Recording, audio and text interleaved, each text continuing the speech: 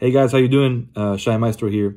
I got a request from German Jazz Prize to talk a little bit about music, to give some music advice here on the Jazz Memes page. And yeah, I'm not a huge fan of those like quick tips, play this chord over this chord and use this scale and blah, blah, blah to become a killing musician in 1 minute.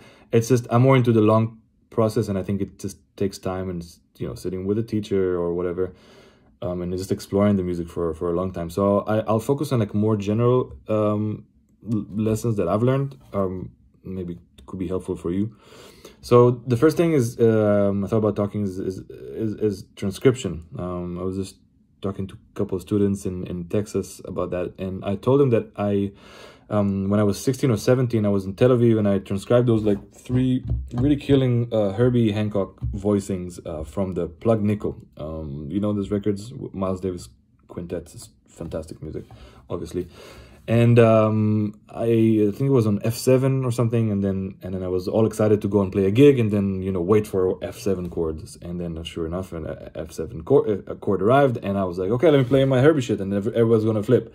So I played those chords, and it sounded like shit.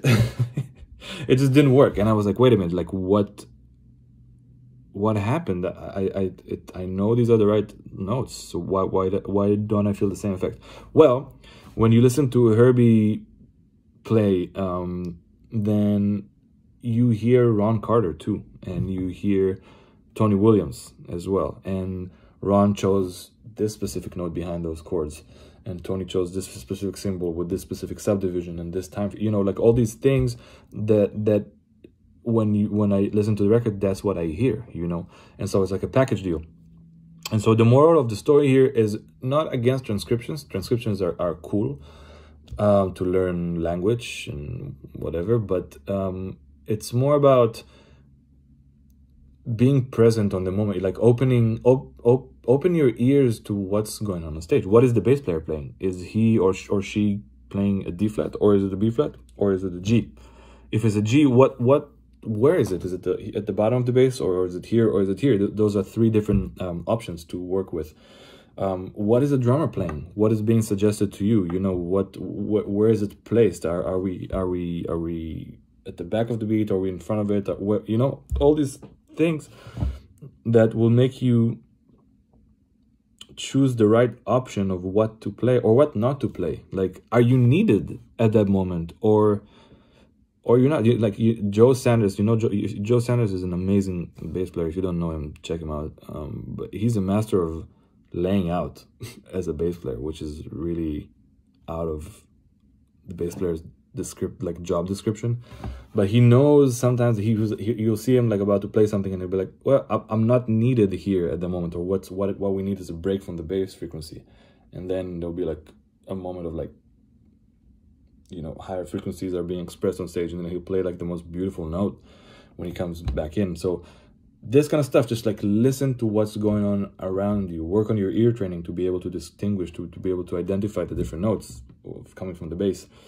And then also, like when you're soloing, when it's your solo, try not to look at it as your solo. It sounds very strange, but like if you direct all of your energy during your solo to making the other people on stage sound better, first of all, like ironically, you will sound better, but just the music will be better, will be more honest, and the choices will be more honest, and so everybody wins. So just listen. I guess. Yeah, that's it.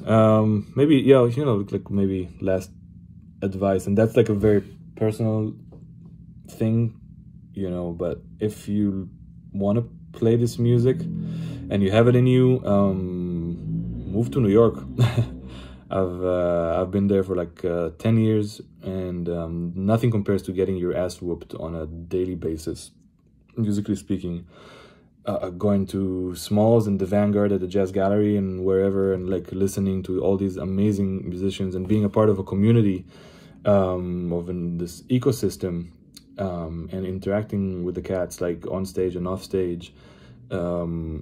just nothing compares to it. I mean, there are amazing scenes everywhere for sure, but for me, like, New York was just the most amazing time of my life, like, musically speaking.